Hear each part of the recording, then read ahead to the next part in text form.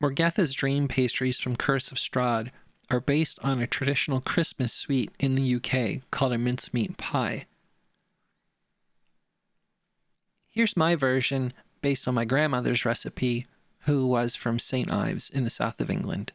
Okay, let's start. You need 2 Granny Smith apples, large, finely minced. You can use another firm tart apple if you need to. 4 ounces of golden raisins and 4 ounces of currants. You can use Zante currants or regular raisins since black currants really aren't available in the US. For the other fruit components, you'll need 2 ounces of dried cherries minced, 2 ounces of crystallized ginger minced, 2 ounces of dates sliced with the pits removed, and 2 ounces of chopped dried figs. If you want to vary the proportions of any of these, you are welcome to, or substitute other dried fruit to your taste. The final fruit component is 2 ounces of candied lemon peel. You can order this on Amazon, or it may be in the grocery store, but sometimes it's rather seasonal. However, making your own is really easy. Take the skins from a few lemons, add an orange if you'd like, boil them in 4 changes of water, and then boil them in a simple sugar solution of 2 cups water, 2 cups sugar for about a half an hour. The most unusual ingredient in the dream pastries, besides the secret ingredient, is suet. Suet is traditionally made from the kidney fat off of a cow or a lamb, but vegetarian options are very common now too. If you can't purchase it off of Amazon, then simply take either lard or Crisco, any sort of vegetable shortening, and then freeze it. Pull it from the freezer and then grate it with a cheese grater. Just keep it cold until it's time to make and you'll be fine. You need to get the zest and juice of a lemon and orange. I also used a blood orange to be thematically appropriate. Use a strainer if you have one to make sure that you don't get any seeds or pulp in the mixture. The spices are a 1/4 teaspoon of mace, a 1/4 teaspoon of freshly grated nutmeg, allspice, cloves, and ginger. There's also a teaspoon of ground cinnamon and a pinch of salt. It's always best to work from whole spices if you have them. They keep the flavors longer and make things more intense.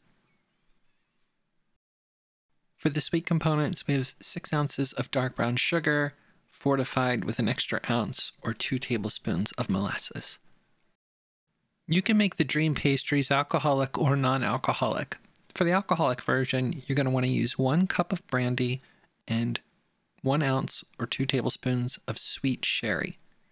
For the non-alcoholic version, you're going to use a cup of apple cider and 1 ounce or 2 tablespoons of apple cider vinegar. When it's all said and done, there's not a lot of difference in the final taste. With everything combined, we go over to the stovetop where we'll be cooking this on low. We'll be getting all of the current liquids to either be absorbed by the dried fruit or evaporate to concentrate the flavors. The goal is to make the only main liquid component the suet, which will melt once this comes up to temperature. 10 minutes into the cook cycle, all of the liquids have combined, but there's been no cooking or absorption at this point. You can see the suet has melted. After 30 minutes, the mixture is going to be really hot, and most of the liquid has boiled away except for the suet. It's taken on the rich, dark color of the molasses and the brown sugar, and it's become very fragrant. You want to be really careful with the mixture at this point because it's about 200 degrees, and if any of this gets on you, it's going to be really hard to get off of you quickly. And here's the final mincemeat mixture after about 35 minutes of cooking. I'm just going to let it cool, and then it'll go into the refrigerator until I'm ready to actually bake the dream pastries.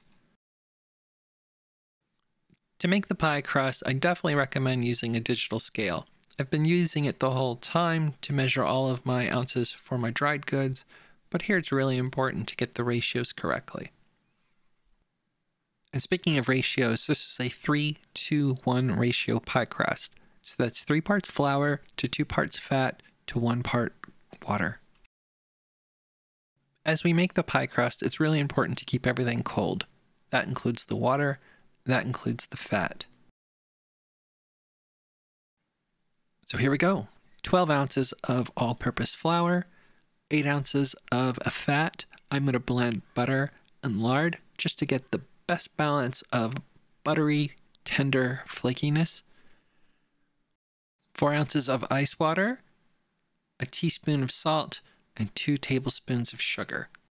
With the dry goods all mixed, you want to gently rub with your fingertips the flour into the bits of fat, just until it becomes this pea-sized breadcrumby-like mixture. This is when you know you've got it perfect, and then you'll be ready to add in the ice water.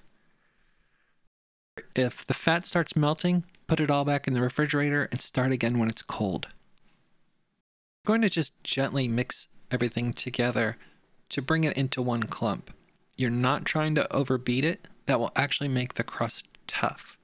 Once it comes together, wrap it in plastic wrap and stick it in the refrigerator for 20 to 30 minutes. Overnight is even better. Don't worry about seeing bits of fat streaking through it. That's totally normal.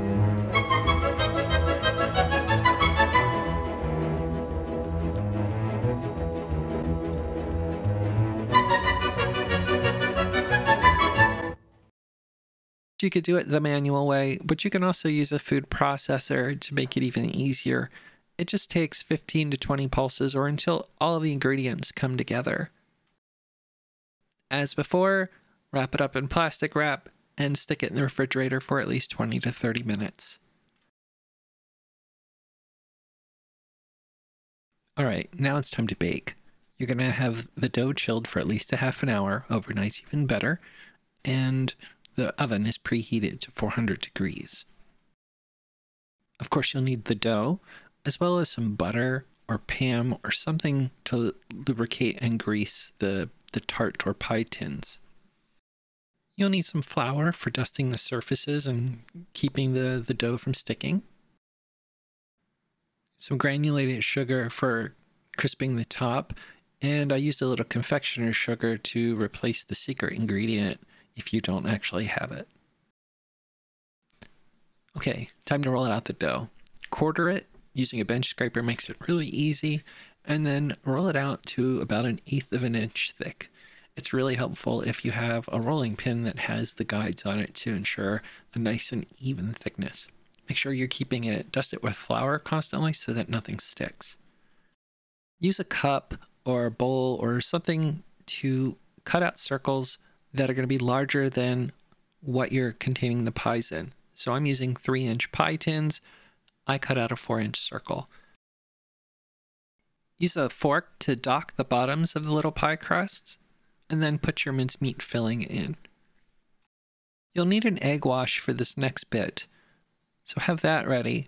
Then sprinkle Morgantha's special ingredient on top, or some confectioner sugar, and then brush some of the egg wash around the edges of the pie crust. The top pie crust on, and be sure to pinch it to seal it up. You can flute it or do anything really cool here if you're especially creative with baking. Give the tops of the pies another bit of egg wash, sprinkle some granulated sugar or cinnamon sugar on top, and then use a knife to cut vents to let the steam out. Now lather, rinse, and repeat. Make all of the pies that you can make. I actually found that I didn't have enough pie crust, so I would recommend doubling the pie crust recipe so that you have more than enough to use as much of the mincemeat as you've made.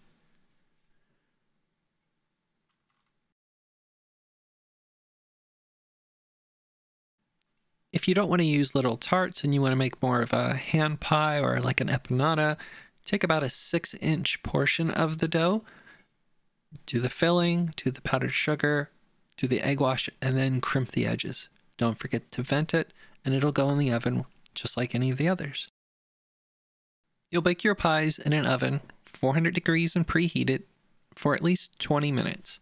I kept mine in for 30 minutes to ensure that they were completely cooked and golden brown. And there you have it, Morgantha's Dream Pastries for your Curse of Strahd campaign to set the scene for your encounters at the Bonegrinder. Thanks for watching, and happy Grimtober.